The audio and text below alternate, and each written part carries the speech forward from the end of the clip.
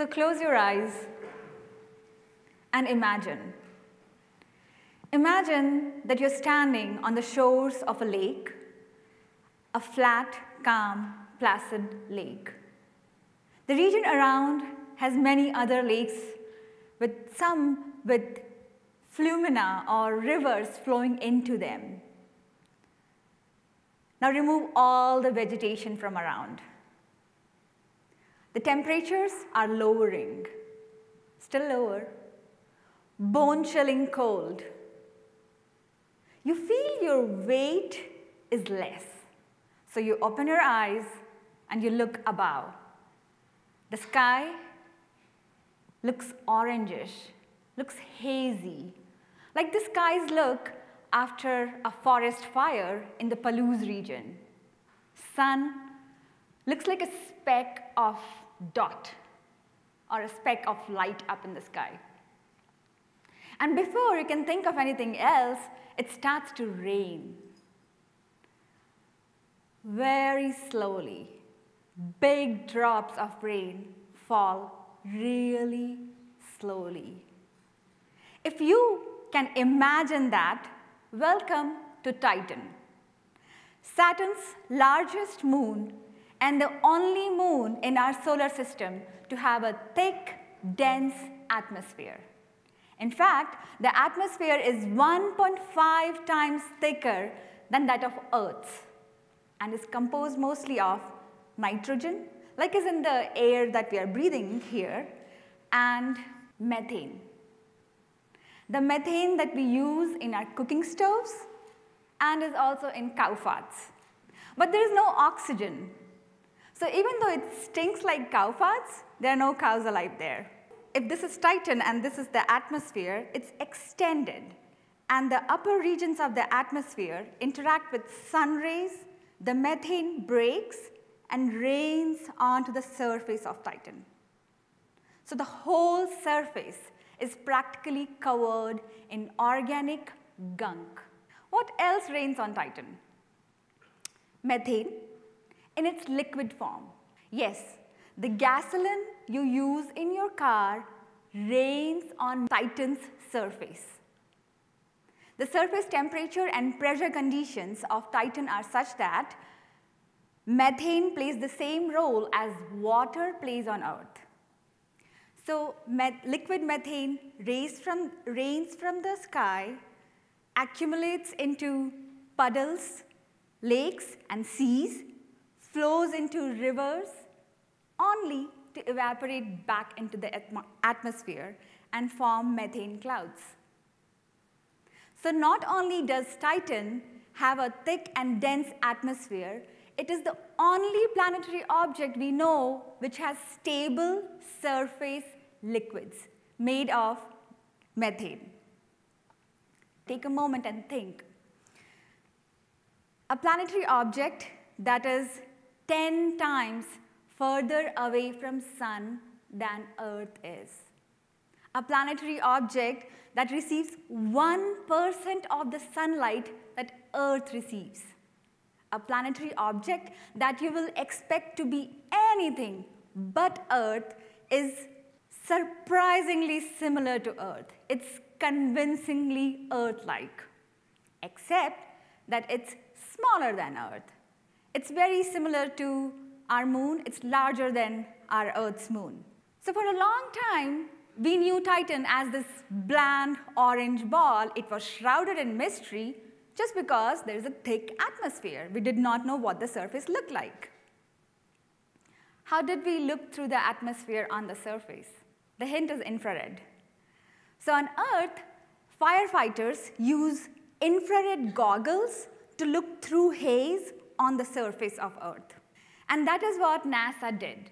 It sent a mission to Titan, which was called Cassini, which carried with itself its infrared goggles. That's a simpler way to say it carried a suite of instruments, and one of them was an infrared instrument, which we name as WIMS. So WIMS helped us look through this dense atmosphere onto the surface. How?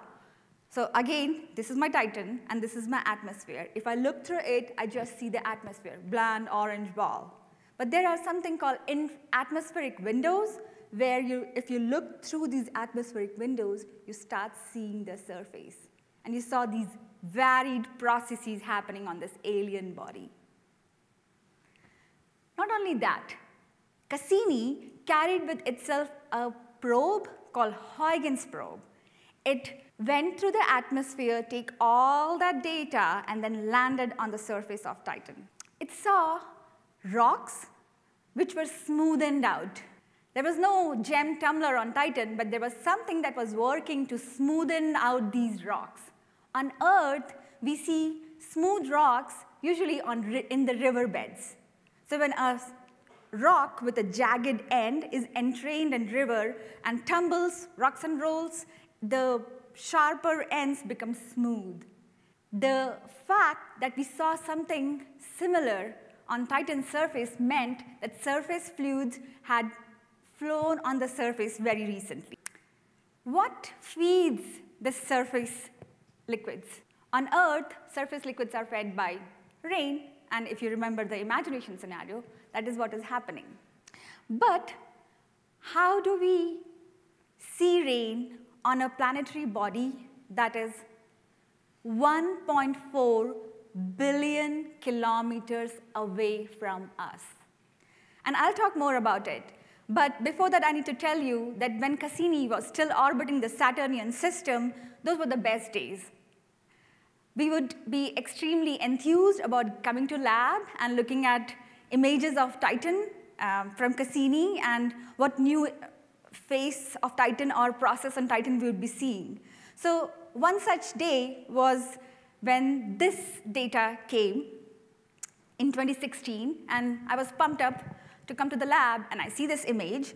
And just to give you all a perspective, this is the northern hemisphere of Titan. We are looking at the North Pole of Titan. Why is North Pole important?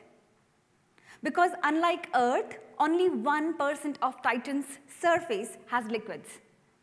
And all of that liquid is mostly on its North Pole. So I come to the lab, and I see this image. And this is the image that Cassini took through its infrared goggles. So we're looking at the surface. And I'll walk you through this image. The dark green feature here, which is amoeba-like, is the biggest sea on the North Pole of Titan, called Kraken mare, not the sea monster, even though it's named after the sea monster.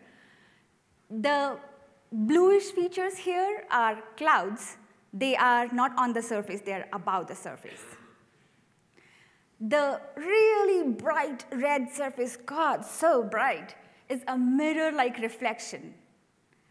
It's when a flat mirror, and I told you in the beginning in the imagination scenario that the lakes are flat. So if a flat surface and the sun shines on the surface, it reflects at an equal angle, and Cassini's, coincidentally here, we see this, whoa, bright, bright reflection that we call specular reflection. But then there was something really amazing in this data. And that was this bright region. And I was like, what is that?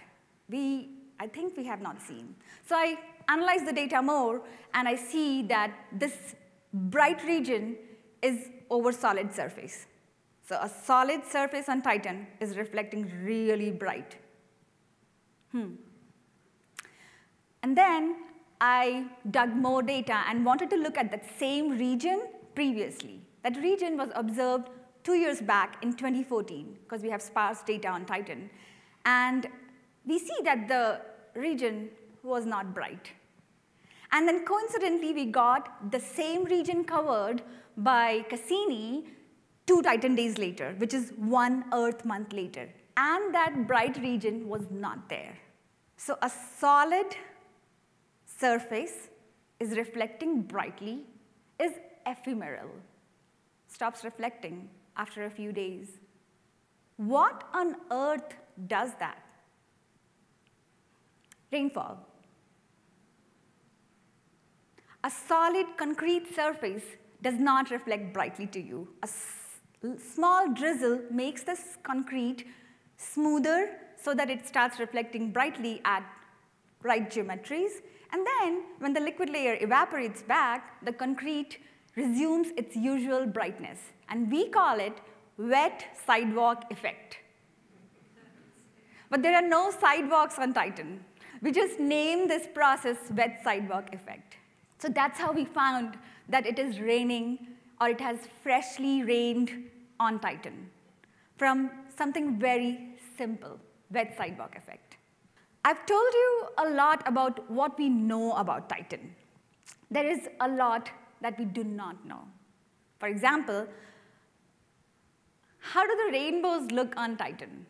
How does a burbling brook of methane sound on Titan? Does Titan have lightning? Why did we not observe them? What is the surface made of? There are many such open questions that we do not know about Titan. And that's why we need to go back. Apart from that, studying Titan not only helps us understand Titan, it also helps us understand our home planet, the Earth. There are many processes that we do not know. How did early Earth evolve to be present-day Earth? We do not know.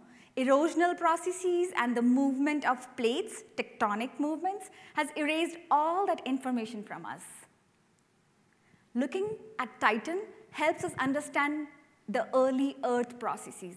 Looking at Titan is like looking back in time and understanding our home planet, understanding the evolution of us. And that's why we need to go back to Titan. That's one reason.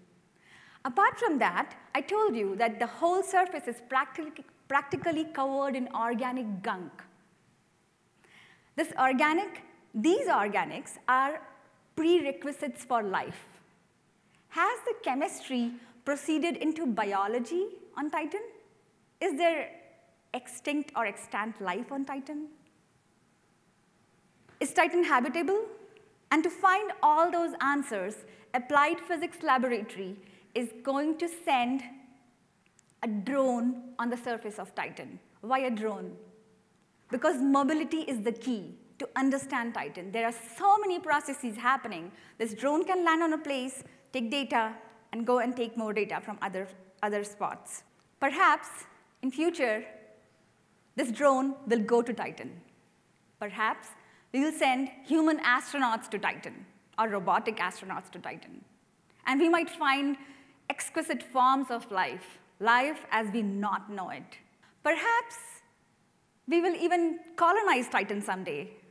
And then, we might know the pleasures of sailing on a methane river or sea, looking up in the sky using our infrared goggles, seeing Saturn rise, the big planet Saturn rise, and its bright rings reflecting really brightly. And the light of sun dripping down the hazy atmosphere on this bone-chilling cold surface. And when that happens, do not forget to get a wingsuit for you, because with the dense atmosphere and low gravity, it's very easy to fly on Titan. But for that to happen, we must keep exploring.